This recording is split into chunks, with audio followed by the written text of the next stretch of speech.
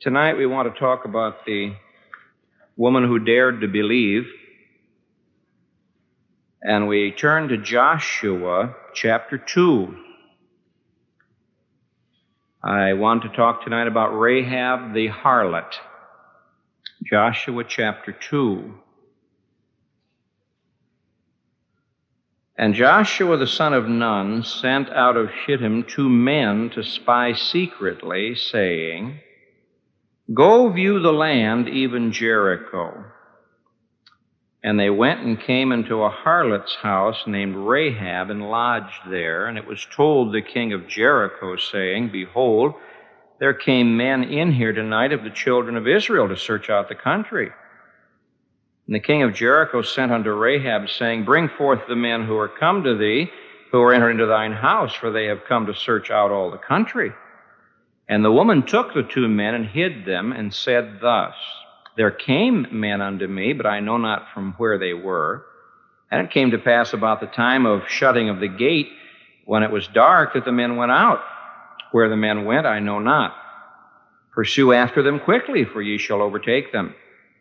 But she had brought them up to the roof of the house, and hid them with the stalks of flax, which she had laid in order upon the roof.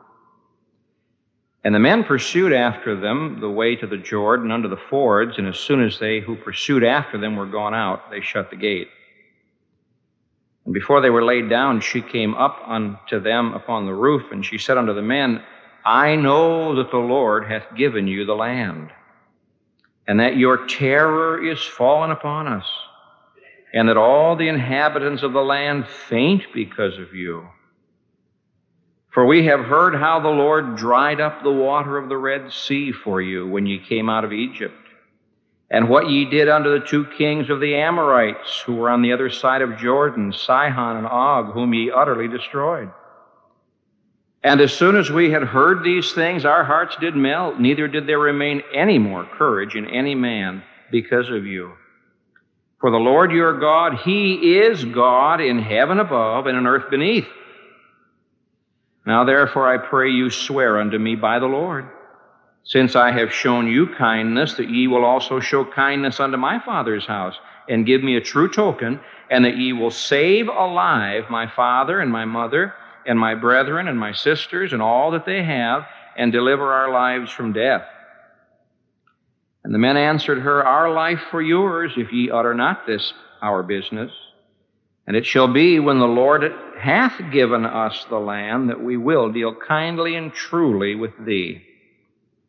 Then she let them down by a cord through the window, for her house was upon the town wall, and she dwelt upon the wall. And she said unto them, Get you to the mountain, lest the pursuers meet you, and hide yourselves there 3 days, until the pursuers have returned, and afterward may ye go your way. And the men said unto her, We will be blameless of this thine oath, which thou hast made us swear. Behold, when we come into the land, thou shalt bind this line of scarlet thread in the window by which thou didst let us down. And thou shalt bring thy father and thy mother and thy brethren and all thy father's household home unto thee. And it shall be that whosoever shall go out of the doors of thy house into the street, his blood shall be upon his head, and we will be guiltless. And whosoever shall be with thee in the house, his blood shall be on our head, if any hand be upon him. And if thou utter this our business, then we will be free of thine oath, which thou hast made us to swear. And she said, According unto your words, so be it. And she sent them away, and they departed, and she bound the scarlet line in the window. Now, you all know the story of how Joshua fit the battle of Jericho.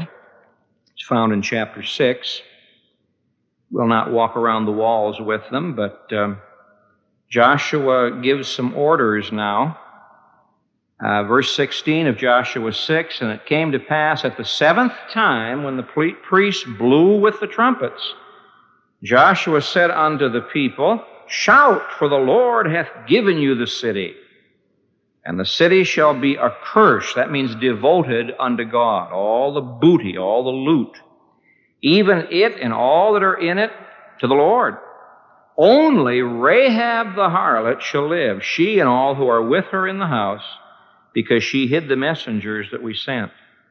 And ye in every way keep yourselves from the accursed thing, lest ye make yourselves accursed. Well, they did shout, and lo and behold, the walls came down. And verse 21, they utterly destroyed all that was in the city with the edge of the sword. And verse 22, Joshua says to the men, go into the harlot's house, and bring out from there the woman and all that she hath, as ye swore unto her. And the young men who were spies went in and brought out Rahab and her father and her mother and her brethren and all that she had. And they brought out all her kindred and left them outside the camp of Israel. And they burned the city with fire and all that was in it. Only the silver and the gold and the vessels of bronze and of iron they put into the treasury of the house of the Lord. And Joshua saved Rahab. Now, if you'll just keep in mind that the Old Testament name Joshua is the same as the New Testament name Jesus, you can put right in there, and Jesus saved Rahab. And Joshua saved Rahab the harlot alive, and her father's household, and all that she had. And she dwelleth in Israel even unto this day, because she hid the messengers whom Joshua sent to spy out Jericho. Now, when you think of the city of Jericho, you think of two people, obviously, Joshua and Rahab. We don't know the names of any other people in the city except Rahab. Rahab was a harlot. She apparently had a house on the wall somewhere near the city gate. She ran an inn, and along with the inn, she occupied herself with her sin. Strange thing is that Rahab is mentioned 3 times in the New Testament. There are not many Old Testament women who are mentioned that many times in the New Testament. She's mentioned in the Gospel of Matthew, chapter 1. Would you believe she's named in the genealogy of Jesus? Now, if you were working out your family tree, I don't know if you'd list all the prostitutes that were in the family. I stopped in a bookstore the other day. It's one of my weaknesses. And there was a book on how to trace your family tree. I said, I hope no one ever gives me one of those. I don't have the least desire to trace my family tree. You don't know what you're going to find. You may have a bunch of horse thieves. You don't know. And yet here she is in Matthew chapter 1, listed in the genealogy of Jesus. And then she's named in Hebrews 11. Not many women named in Hebrews 11. Great men of faith, but she's one of the great women of faith. By faith, Rahab. And then she's named in James chapter 2. When James was penning that important letter on how to live the Christian life, he was looking for a couple of illustrations of what it's all about, and he reached back and got Abraham, but everybody uses Abraham. The Holy Spirit said, hey, what about Rahab? Good choice. And so here is Rahab, the prostitute, listed 3 times, named 3 times in the New Testament. Now, I wonder why. You ponder over this. What is the one main lesson that you get from the life of Rahab? I think it's this. Rahab is to us a tremendous illustration of saving faith. Not just faith, saving faith. If you want to learn about saving faith, go talk to Rahab. Now, in the life of Rahab, we're going to discover 4 basic lessons about saving faith. And I can't think of anything that could better occupy our sanctified thinking this evening. 4 basic lessons on saving faith. Lesson number 1, the importance of saving faith. Is saving faith important? It was certainly important to Rahab. One word shows how important saving faith is. You know what that one word is? Condemnation. Rahab was living in a city that was condemned. Keep a marker in the book of Joshua and just turn back to Deuteronomy, just the previous book. Moses is telling the Jewish nation what to do when they get in the promised land. And he doesn't suggest that they have a welcome wagon. He suggests that they wipe out the inhabitants of the land. Now, you will remember that God had a policy of declaring peace.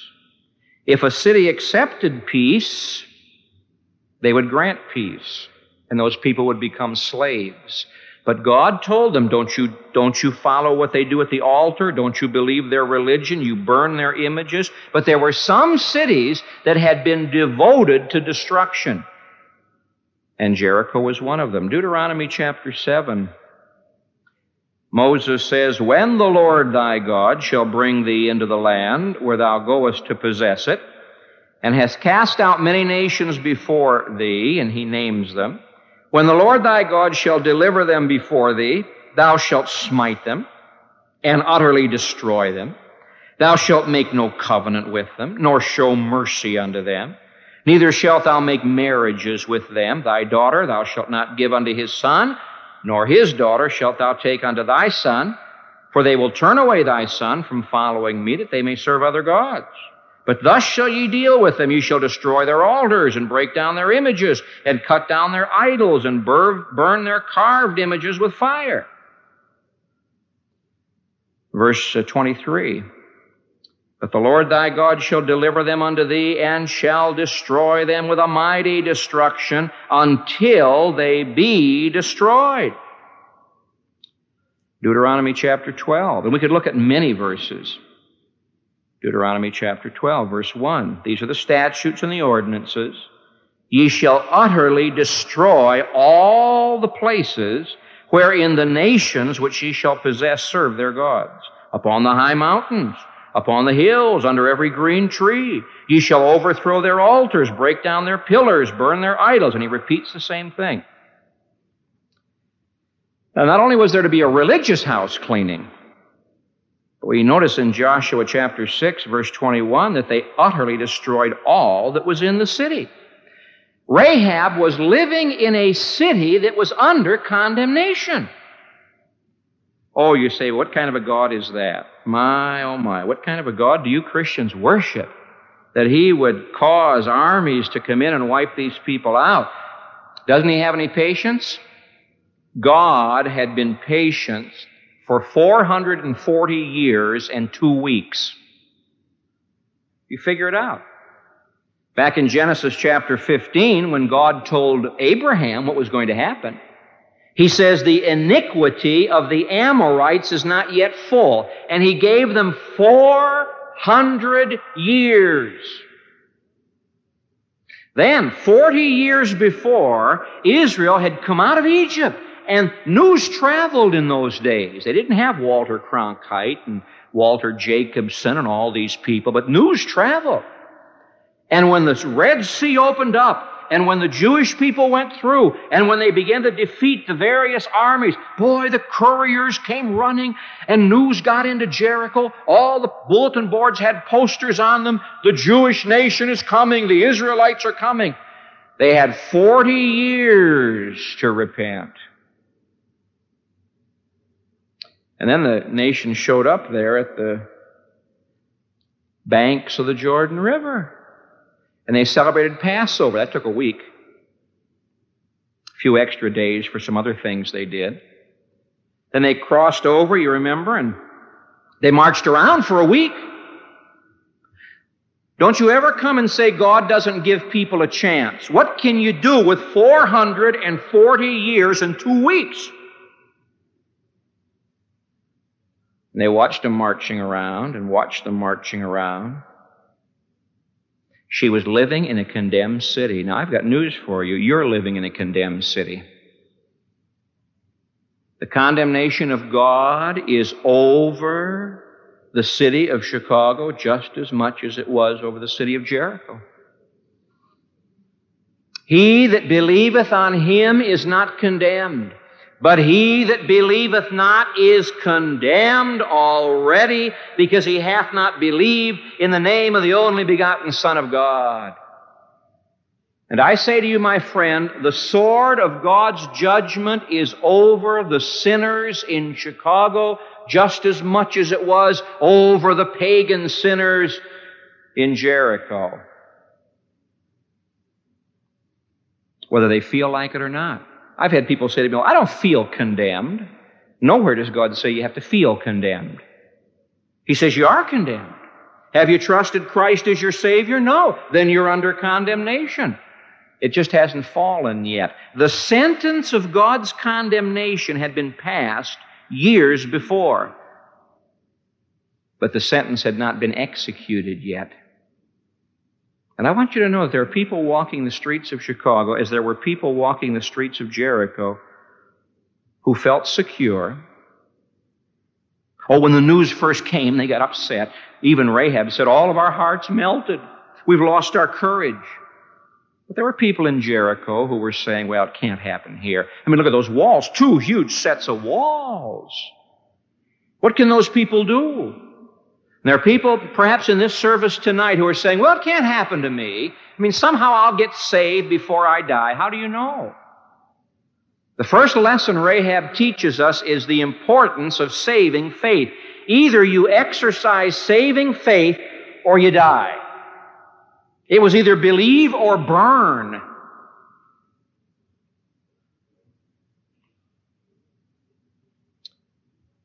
Now, the second lesson Rahab teaches us is the nature of saving faith. What is saving faith like?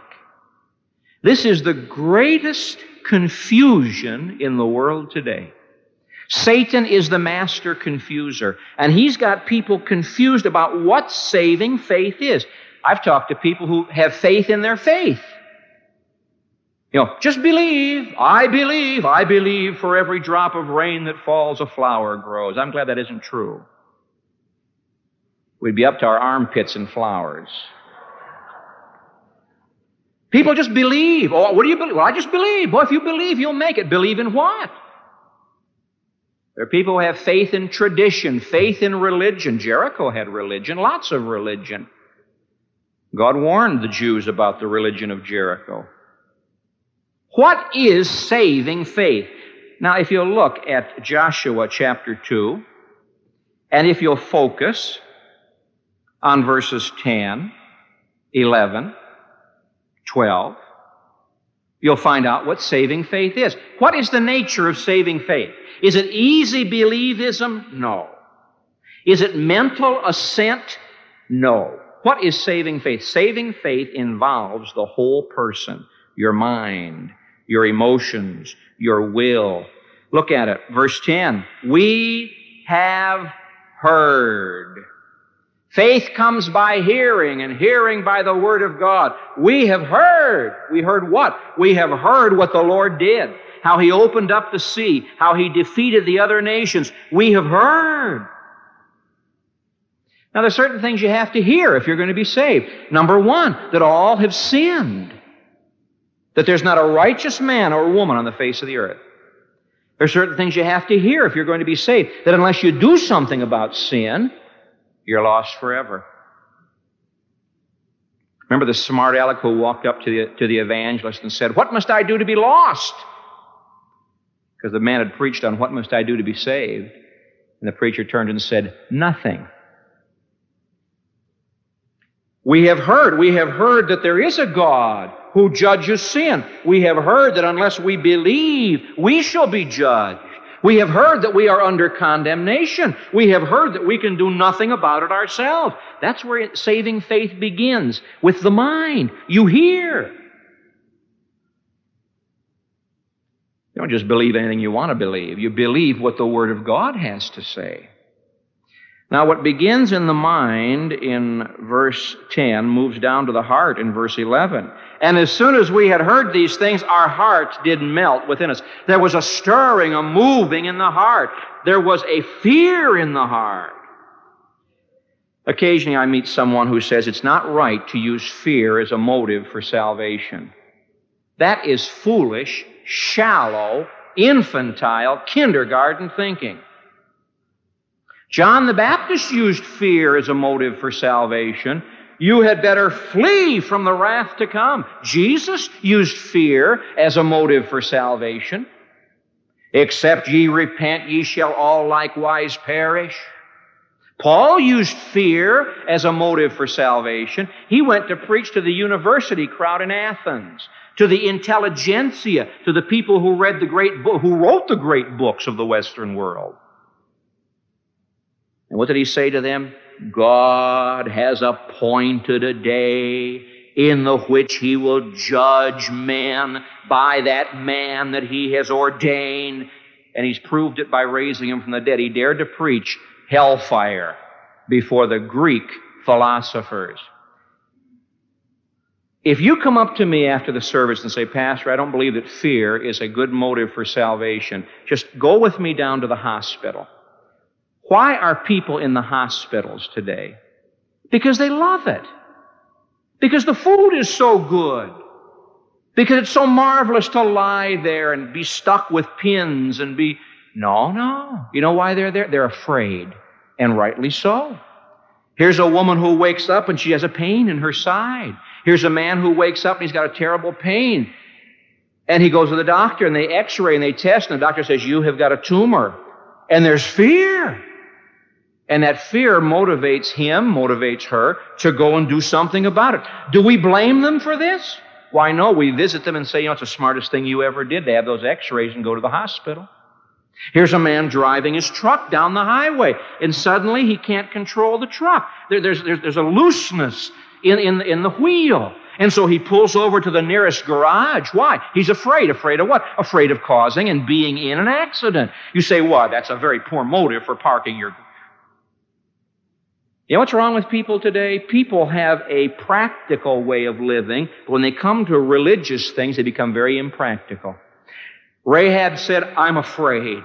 I'm afraid for my mother and my father and my sisters and my brothers. I'm afraid. What is the nature of saving faith? It begins with the mind. We've heard. It moves into the heart. We fear. But you don't stop there. I've talked to many of people who have got the facts up in their head and the feelings down in their heart. That's as far as they've gotten. That's as far as that. You say to them, oh, do you believe in hell? Oh, I believe in hell. Have you done anything about it? No, I haven't. You see in verse 12, now therefore, because I've heard the truth, therefore because I feel the need, therefore you do this. You see, she proved her faith by what she did. True saving faith moves into the will. You notice her confession of faith in verse 11? For the Lord your God, He is God in heaven above and in earth beneath. That is the Old Testament equivalent of, we believe that Thou art the Christ, the Son of the living God. Here's her confession of faith. She didn't just think about it and didn't just feel about it. She acted upon it. She said, I will believe this God. That is saving faith. Did you ever stop to think of how difficult it was for Rahab to believe like this? Nobody else in the city was believing like this. There are lots of people in Chicago who would get saved if their wife would get saved, or their husband, or their brother, or sister, or their best friend, make it easier. She'd never seen a gospel tract. She'd never watched TV. She'd never heard a sermon. But the word had gotten to her. Someone here tonight says, well, I can't be saved. It might cost me too much. She risked her life. She went to her mother and said, Mother, I have believed in the true God of Israel. I believed in the true God of heaven and earth. Her mother could have gone straight to the king and said, kill my daughter. She's a traitor. But she won her mother and her father and her brothers and her sisters. Quietly, she was winning people to the true God of Israel. She was risking her life. There never was an easier place than a church service for a person to come and give his heart to Christ. They won't do it. Never was an easier time than when there's been singing and praying and preaching. They won't do it. There never could be an easier country than America to stand up and say, I'm going to become a Christian. Being born again is the in thing these days. And people won't do it. Here's a woman, here's a sinner, a gross sinner, who in spite of the fact that she had to stand alone, exercised saving faith, which meant what? Her mind knew the facts. Her heart was controlled by the feelings, and then in a step of faith, she said, I believe I will receive the true God of Israel. Have you ever done that? Are you 1/3 saved? You got all the facts up here, but it's never changed you? You 2/3 saved, facts and feelings? Or are you 3/3 saved? Totally, wholly given over to the Lord Jesus Christ. She teaches us the nature of saving faith. Now, thirdly, there's a third lesson. She teaches us the evidences of saving faith. How did these spies know for sure that she was saved? How did she know for sure that she was saved? She says up here in verse 8, I know. I like that. I know that the Lord hath given you the land. Who told her that? Moses? She never met Moses. Read the Schofield notes? Never saw the law. Who told her? Oh, the message had gotten through. What are the evidences of saving faith? I think here's the first one, assurance. Verse 9, I know. When you're truly born again, there is an assurance in your heart, and you can say, I know.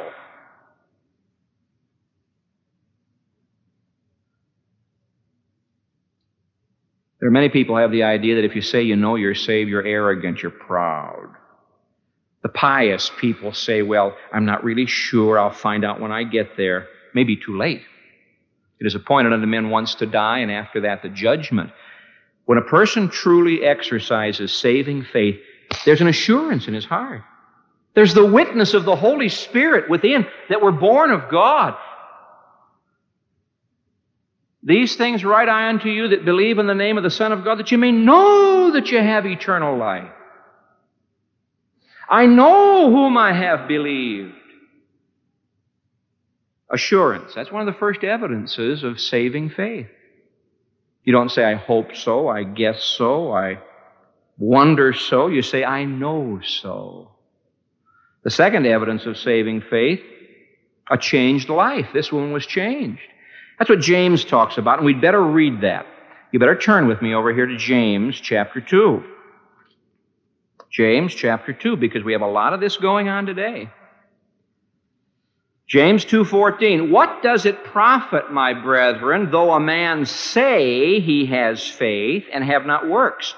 Can that kind of faith save him? And the answer is no. That kind cannot save him. We are not saved by faith plus works. We are saved by a faith that works. If a brother or sister be naked or destitute of daily food, and one of you say unto them, depart in peace, be warmed and filled, notwithstanding ye give them not those things which are needful to the body, what doth it profit? Even so faith, if it hath not works, is dead, being alone. Let's drop Rahab into verses 15 and 16. If some men come to you who represent the true God of Israel, and you say that you believe in the true God of Israel, but you don't side with them and risk your life with them, is that kind of faith going to save you? No. Faith without works is dead, being alone. A man may say, oh, thou hast faith and I have works. Show me thy faith without thy works. How can you do that? How can you show someone your faith without works? Faith, true saving faith, changes the life. I will show thee my faith by my works. Thou believest that there is one God. That's what the Jews said. Hear, O Israel, the Lord our God is a one God. Thou doest well. The demons also believe and tremble. But wilt thou know, O vain man, that faith without works is dead? Now he talks about Abraham. Abraham was justified by works. In what respect? Before men. When God said, Abraham, lay your son upon the altar, Abraham did it, thus proving he was truly a believer. Then he gets over to Rahab, verse 25.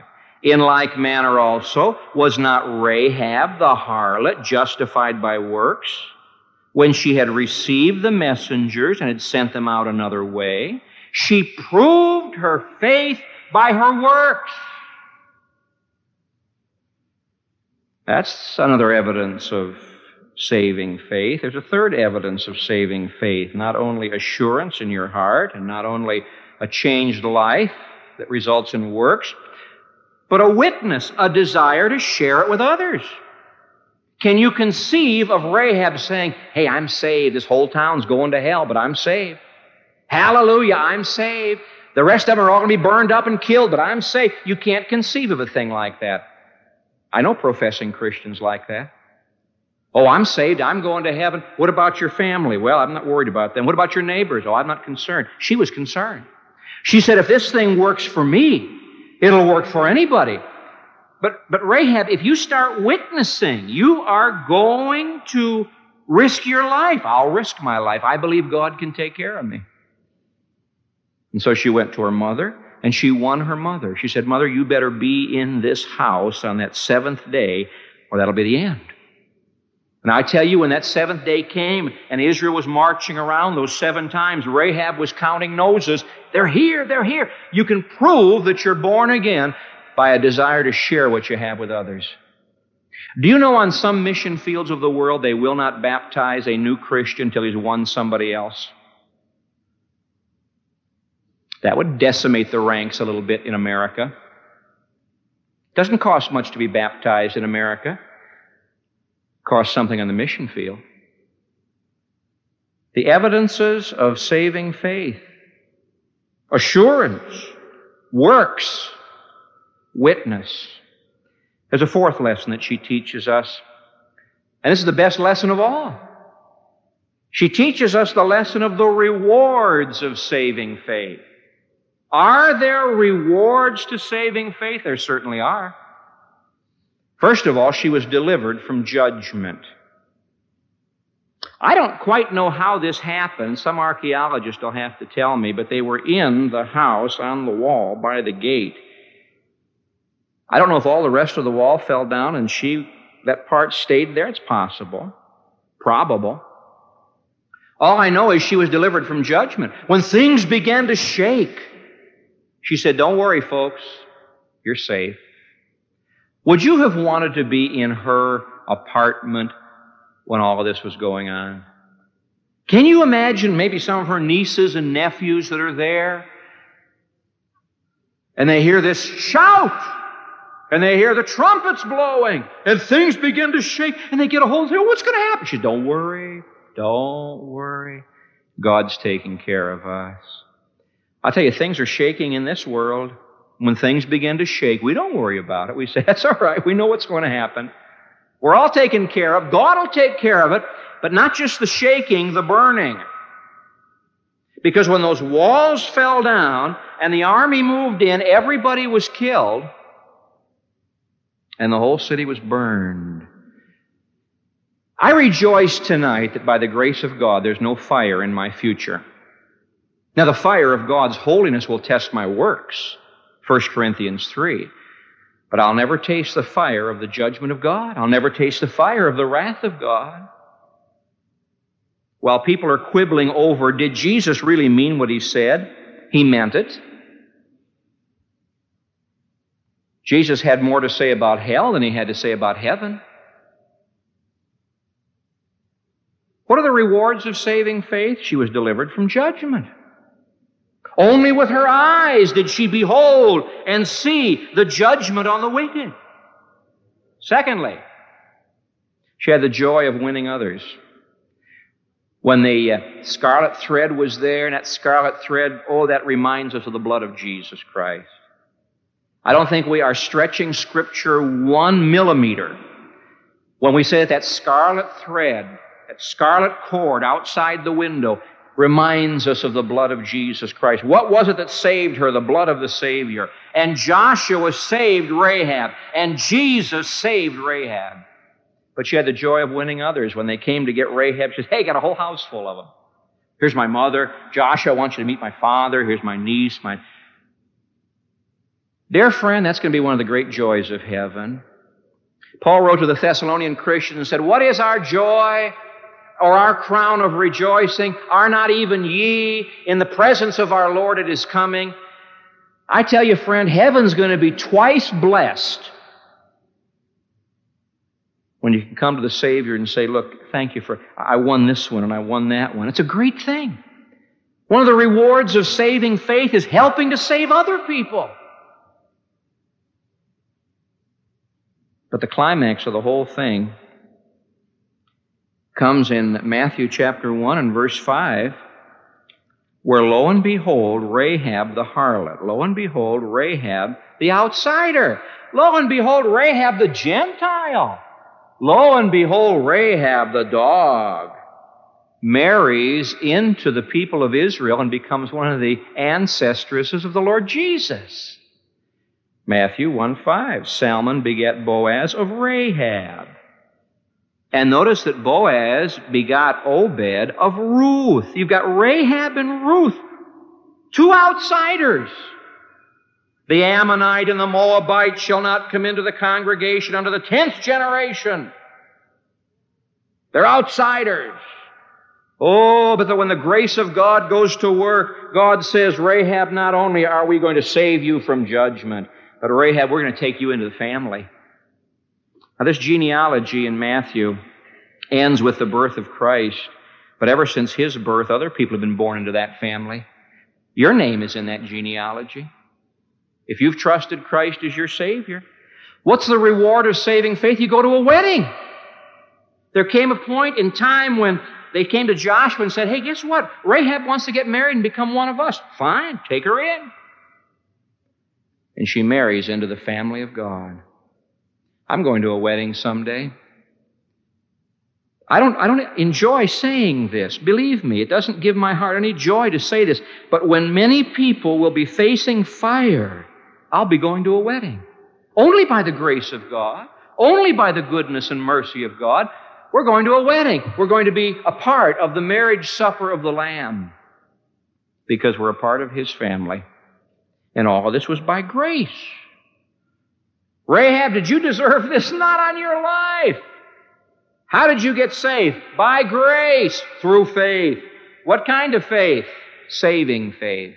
Not just intellectual faith, no. Not just emotional faith. Oh, no. What kind of faith? Saving faith.